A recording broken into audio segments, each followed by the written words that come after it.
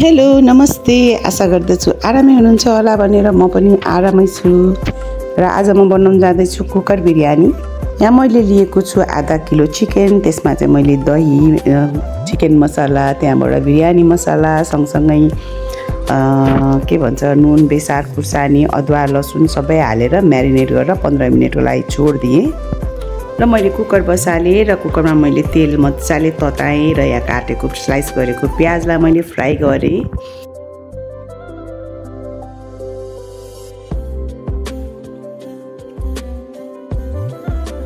प्याज हाम्रो यतिको रातो भएपछि यसलाई निकालिदिने।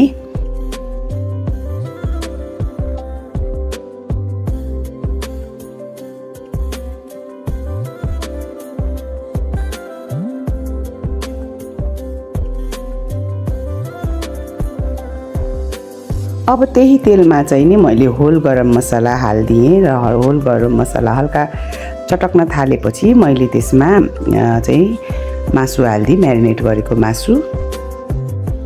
चिकन चाहिँ हाम्रो यतिको भयो हैन। अब योभन्दा धेरै चाहिँ फ्राई गर्न हुँदैन। अब यसमा चाहिँ मैले अघि भुटेर राखेको प्याज, त्यसपछि धनिया, त्यस पछाडि पुदिना, अब तपाईहरुसँग छ भने फ्रेस हाल्नु होला। मैले चाहिँ सुकाएको पुदिना छ मसँग, त्यही नै हाल्दैछु र एकछिन जति यसलाई पनि मैले हल्का भुटेपछि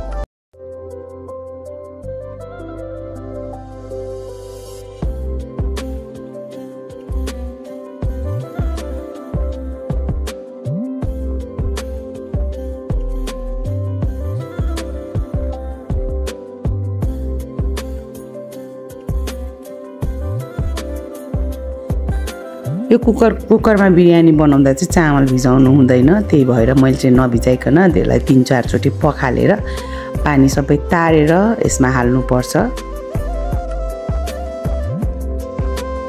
चामल हालिसकेपछि यसमाथि चाहिँ मैले थोरै बिरयानी मसाला हाल्दिएँ, सँगसँगै फ्राई गरेको प्याज पनि हाल्दिएँ, अलिकति नुन पनि हाल्दिएँ र धनिया, पुदिना हालेर चाहिँ मैले चामलभन्दा 1 इन्च जति माथि पानी आउने गरेर मैले चाहिँ यसलाई 2 सिटीमा पकाएँ। सँगसँगै मैले चाहिँ भन्न बिर्सेछु, मैले केवडा वाटर पनि हाल्दिएँ र घिउ मजाले हाल्दिएँ।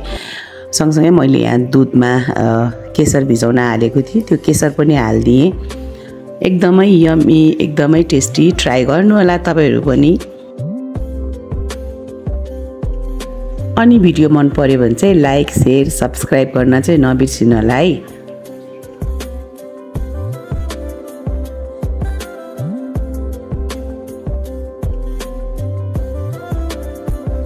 बिरयानी चाहिँ अब 2 सिटीमा चाहिँ मजाले पाक्छ। सिटी लागेपछि चाहिँ तपाईहरुले सिटी पुगिसकेपछि चाहिँ नखोल्नु होला।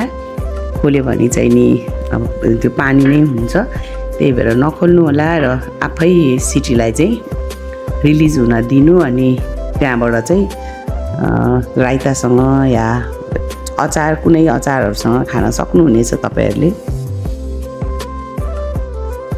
कुकर बिरयानी बनेर रेडी भयो।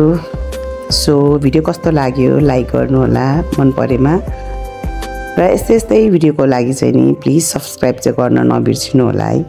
फेरि नयाँ भिडियोको लागि बाइ बाइ, ह्यापी कुकिङ। फेरि भेटौँला।